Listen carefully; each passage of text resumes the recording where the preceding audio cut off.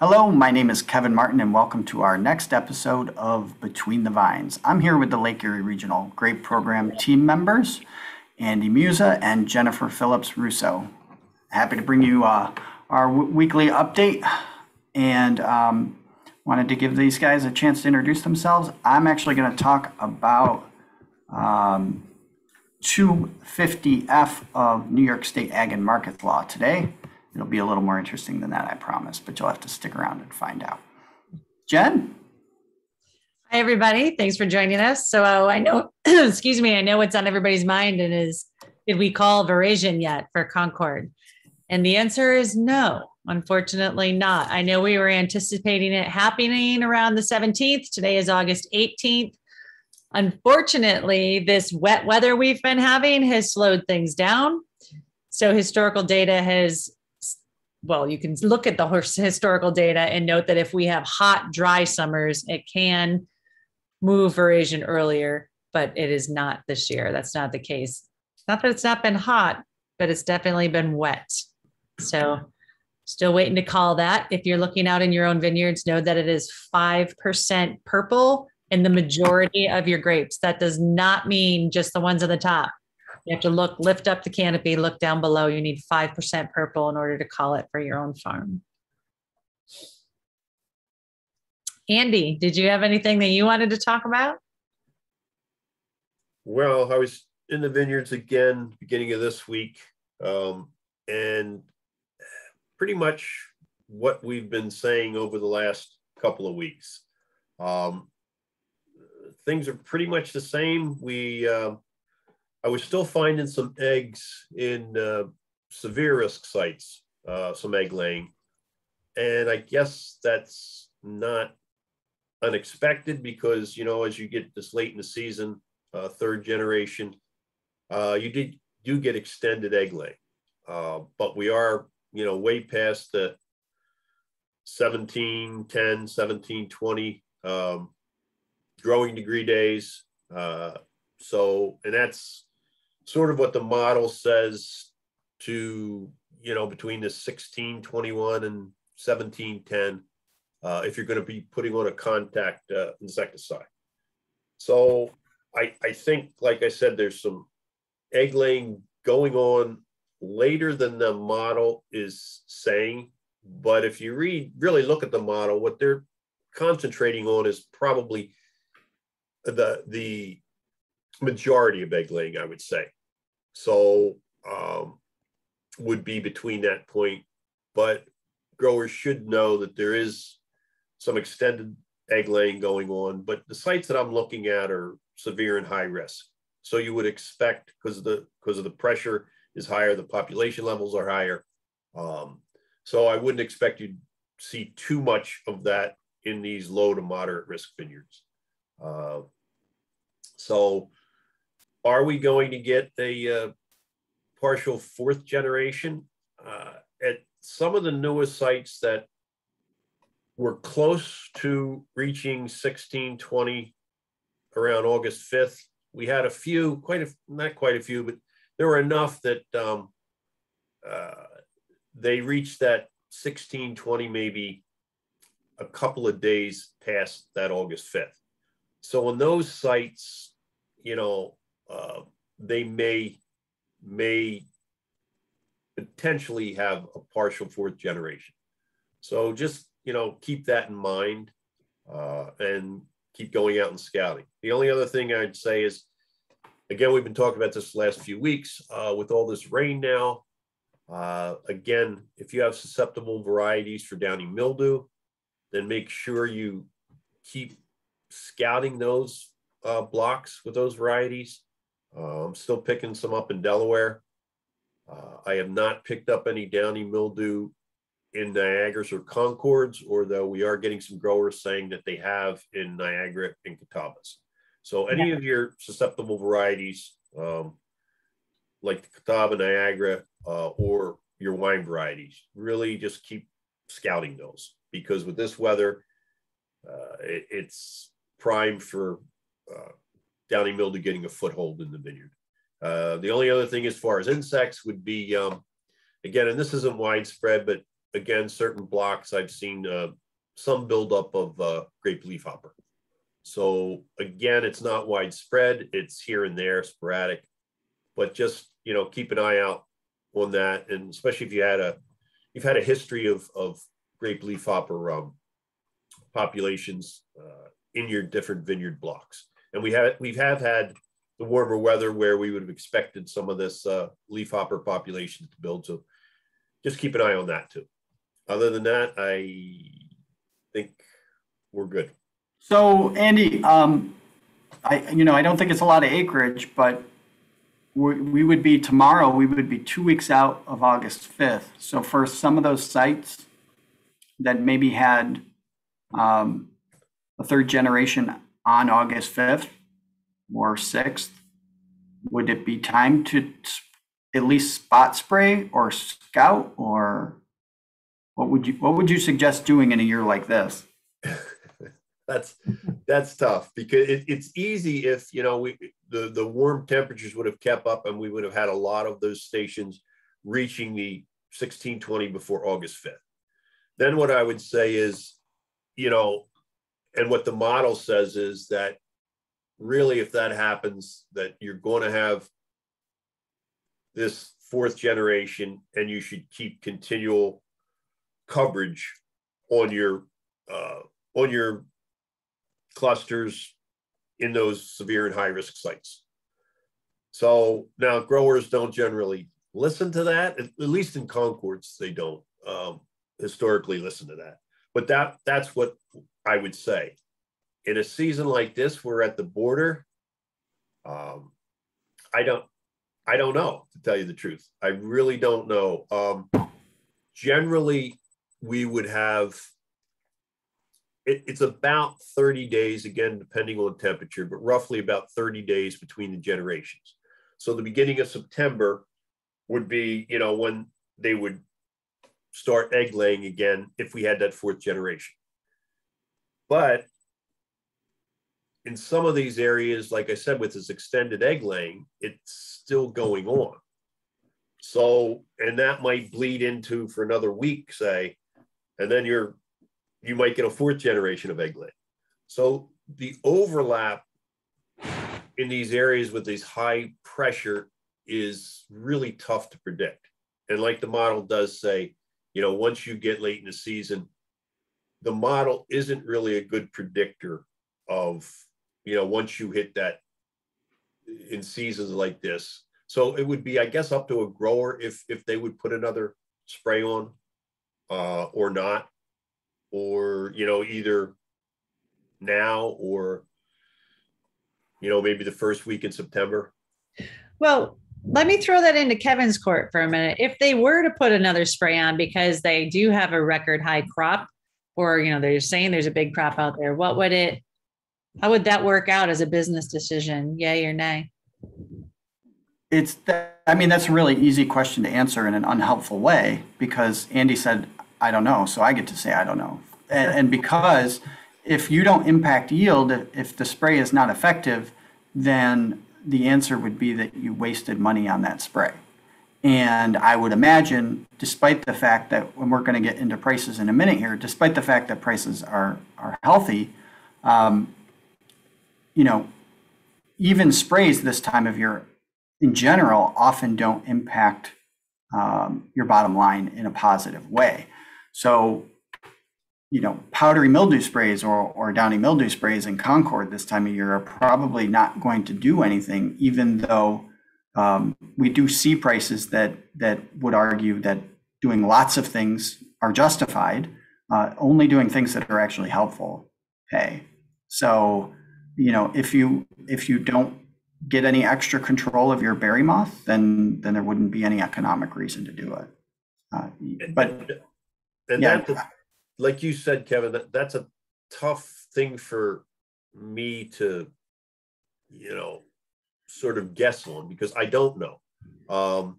Again, it may definitely help if you have, this high egg laying in sort of these severe risk sites. And in that situation, I might put one on, but like you said, only spot spray. Right. I wouldn't go out now and, spray your whole block. But the problem with that is, if you have rows that are parallel to the woods, that's easy. That's an easy decision. And you're not using, even if it doesn't work, you're not using wasting that much money, because it's small areas. Whereas if you got to spray your whole block and these rows are perpendicular to the woods, guys are not going to back out, or shut their sprayers off once they get so many post lengths into the vineyard. They're going to spray the whole thing. So I can't give an answer to that. I really can't. I would say, though, it's the vineyards that have really had a history of berry moth that you're really going to see the biggest. Where you would even consider it. Yes. Right. And where you, even if they are egg laying, where you'd have the most effect. I don't see in these low and moderate risk vineyards this year that we're going to have, this catastrophic berry moth problem. Yeah.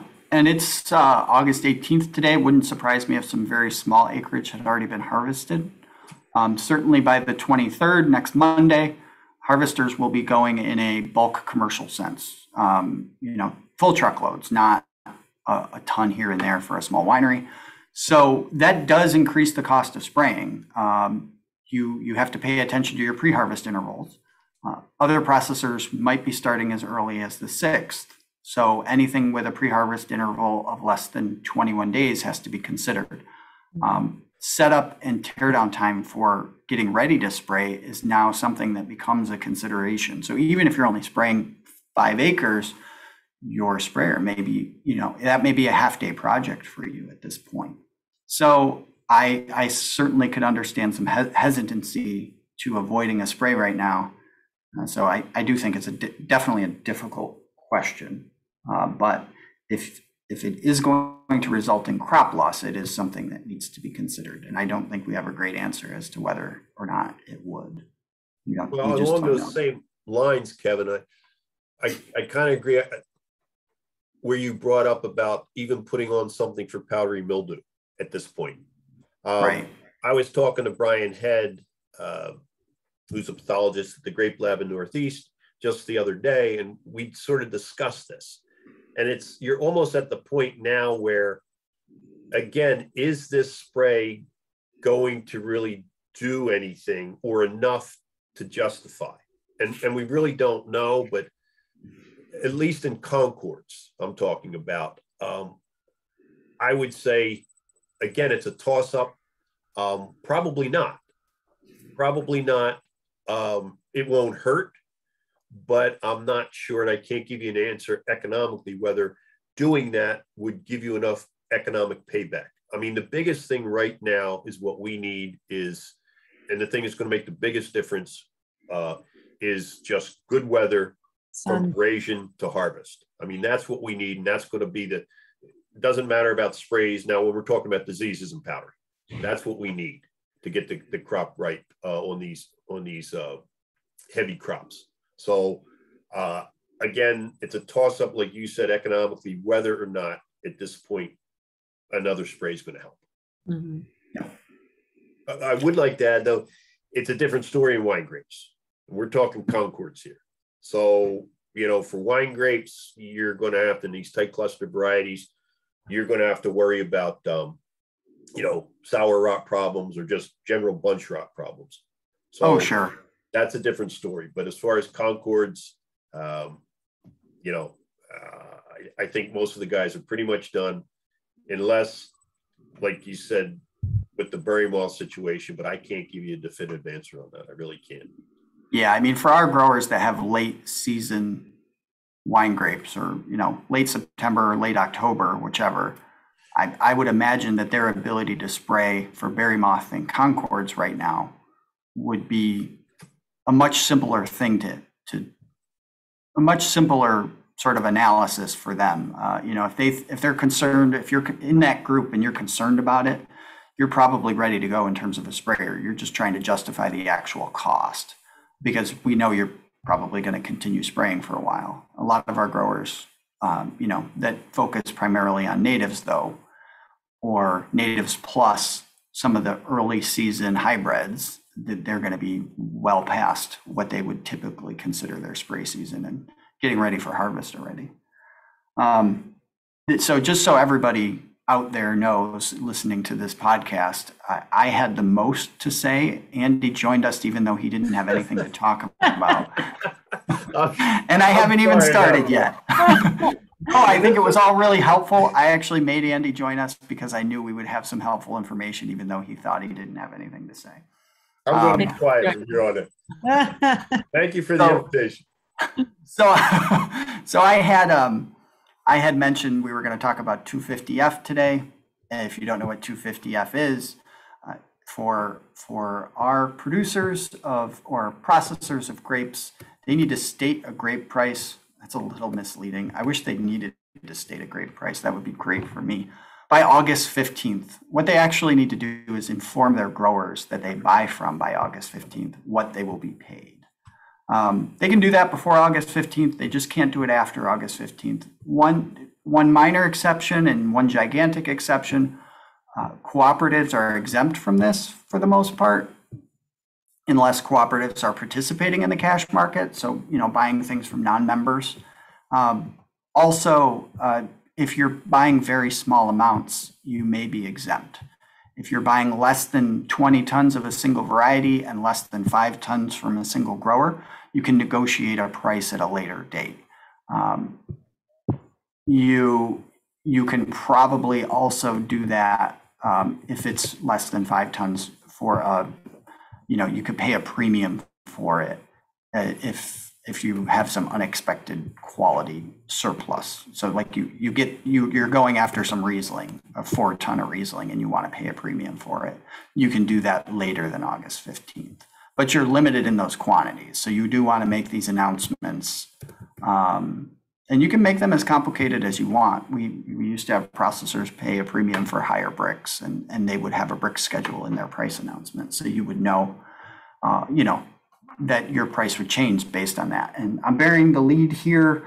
If you'd asked me last year who pays, what's the highest average Concord price, what's the highest it has ever been, I would really have to go look at the data to say not $300, because I don't think we ever had an average price in excess of $300.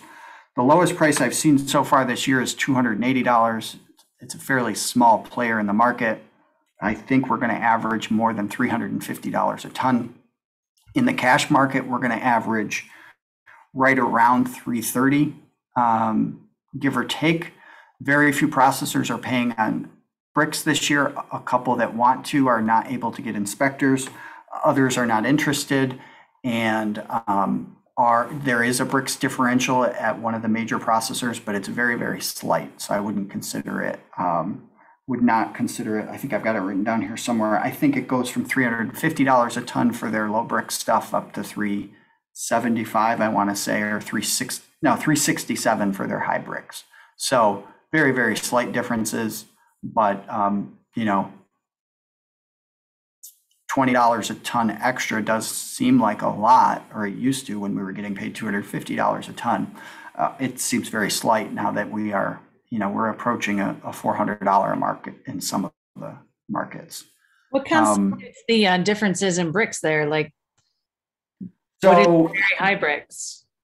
So that particular one, you were seeing 1 point changes in bricks, not tenths, a whole point. Minimum bricks tend to be around 14.5 or 15. Very few exceptions to that, other than some of the wine grape markets, which are not necessarily paying on a differential yet, but are looking to do that in the future. So they will actually have standards lower than that, I would guess, because they're looking for things like color, which develop below 15 bricks, and are receiving grapes occasionally that don't have color yet.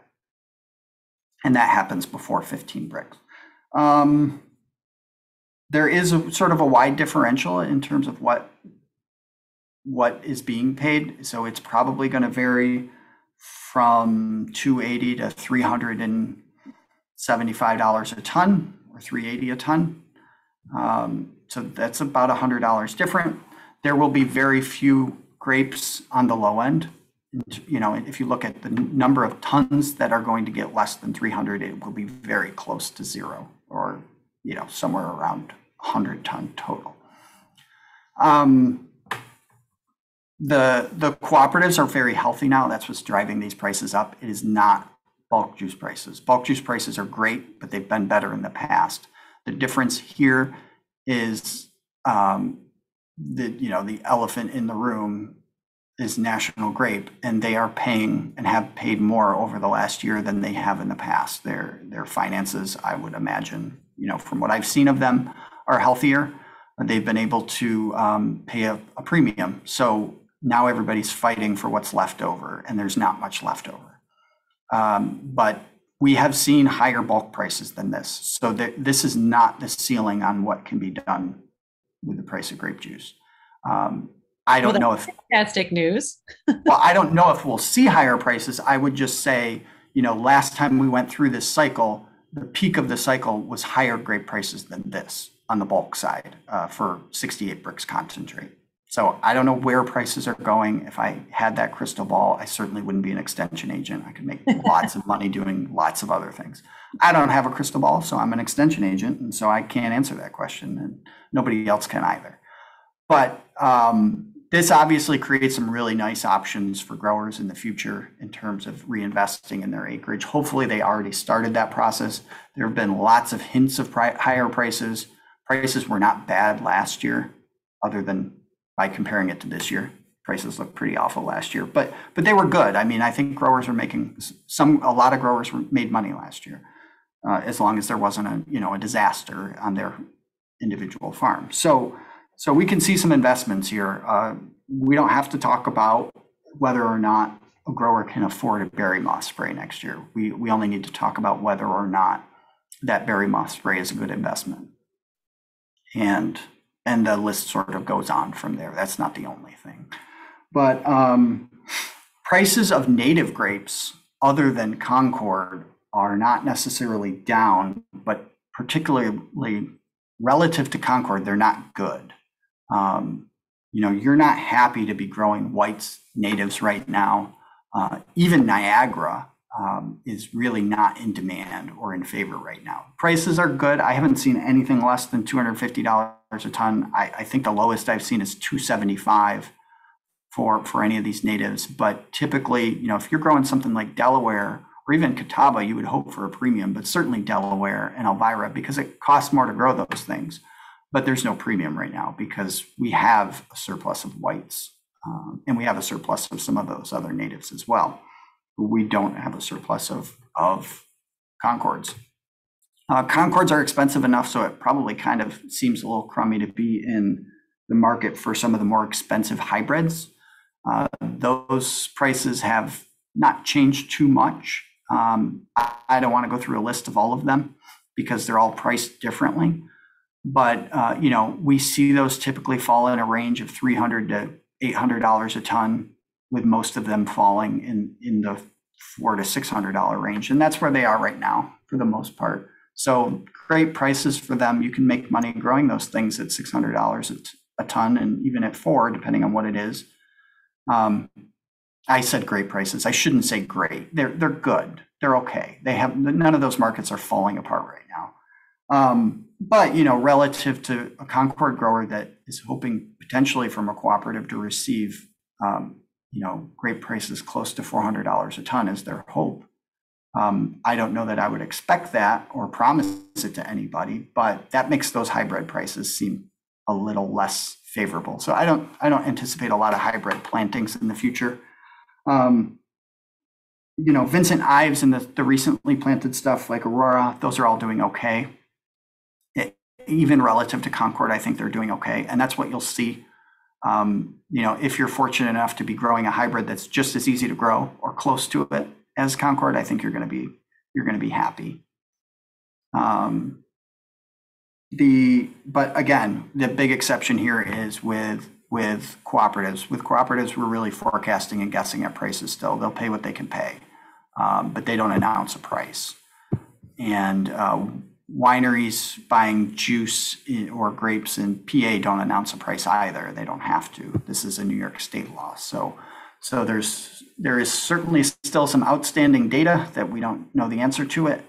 And, but, everything seems okay right now. So it seems like all of those prices will be very good.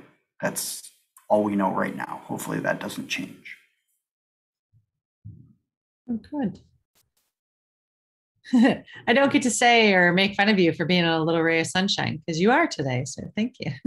Well, I just tell you what people tell me, and that's what I've been told. So if somebody gives me some bad news, I'll let you know what it is. But, the one thing now is just hopefully everything gets ripe and, nobody's going to realize these high prices if they don't have a crop. So that's unfortunate for people who have had a disaster, and hopefully we don't have any more. Whether that is, I think that everybody's biggest concern now is making sure we get enough good weather to ripen everything. That's all. And so that's back to you, Jen. Now we just need to dry out. Yeah. Right. Yeah, I mean, I'm hopeful that we don't even have to dry out. We just have to have something that's not reasonable, that, nothing that resembles hurricanes traveling through the area. If we just have some seasonable weather, I think we'd be happy. I think we get it. Yeah, I was looking at the forecast actually, and looks like after today, there's a chance tomorrow we should dry out for the next week, or at least there's not a chance of rain as of today. So fingers crossed. It's raining right now. After today. Tomorrow, 50%. Oh, I thought you said there's not a chance today. No, after today. Looking out the window. Yeah. I do think that's all we have for the week, right? I hope that these podcasts get shorter and shorter because this is the time of year that we should have less content. Hopefully we get a chance to invite some guest speakers on just to give you things to consider going forward in terms of changing your operation and more, for the past 6 months, we've been really focused on this growing season, and we don't want to cancel this podcast in the dormant season or during harvest. We'd like to give you an opportunity to hear from some speakers and maybe even from us here and there about the bigger picture, and not necessarily thinking about 2021, but just thinking about growing grapes in general and maybe doing it differently in the future.